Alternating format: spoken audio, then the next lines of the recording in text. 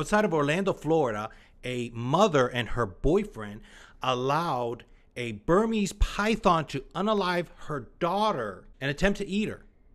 This is a crazy, crazy story that just blows my mind. And I bring it up because she was just released from prison. This actually happened 12 years ago outside of Orlando. It was an albino Burmese python, so one of the yellow snakes. Now, let me paint the picture of the story here, right? So a man and a woman divorce, right? And then the woman takes off, starts dating different guys, starts doing drugs, ends up with this dude. Jason Darnell moves in with him. Well, Jason Darnell got this big old snake that he's had for years. It's an albino Burmese python that's 8.5 feet long.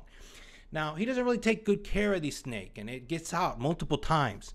Now, the bio father keeps calling CPS because the mom is on drugs, and also because they got a snake in there, because he goes every weekend to pick up his kid, you know. But CPS shows up, and time after time, they ignore all of these warning signs. They just, for some reason, they don't see a problem with it.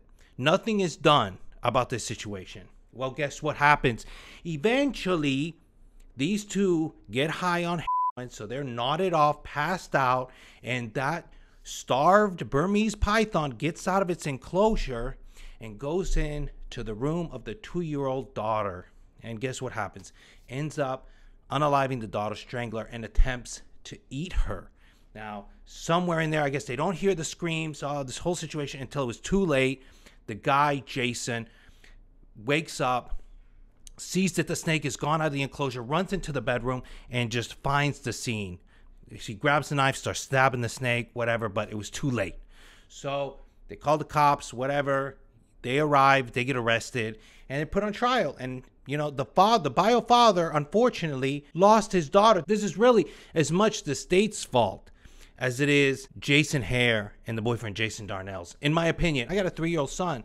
I cannot imagine what the father must have been going through when he got that phone call. And he's been trying and fighting as much as he can to try to get full custody and was denied. And then this happens. It's mind-boggling. Anyway, they give them 12 years, and tons of people seem to think that that was too harsh. 12 years each. And they were just released this past year. And people are like, oh, well, the kid has passed away. It's not going to bring him back. Why do this? They didn't have intention. And I'm like, listen, it's negligent homicide. In my mind, inexcusable to me. Inexcusable. There's so many red flags. State did nothing. And, you know, there's just, people are strange. Maybe it's me, or maybe people are strange, because there's this one comment by this lady, Melanie Madness, you know, username checks out. She says, it's not the snake's fault. It's irresponsible people who are at fault, not keeping it fed and not having a secure cage. Of course, it's the lady and the dude's fault. Nobody's arguing otherwise, but the snake is caput, I capito. What are you talking about? The snake unalived the child. And this lady has the gall to say something like this, like defending a poor snake. Some of these people that are animal lovers, they just boggle my mind sometimes. Really, maybe it's me, I don't know. This story just makes you realize some people shouldn't be having kids. And I don't know what we can do about this, but it's really unfair to children. Now, I understand at the time she was 21 and the Jason Darnell was 33. Well, he should know better. But either way, they got problems. The moment someone says, oi, I'm the bio father, mother's on drugs, she should lose custody. Like I said, yes, it's their fault. It's the snake's fault. It's also the state of Florida's fault, in my opinion. I don't know. What do you guys think?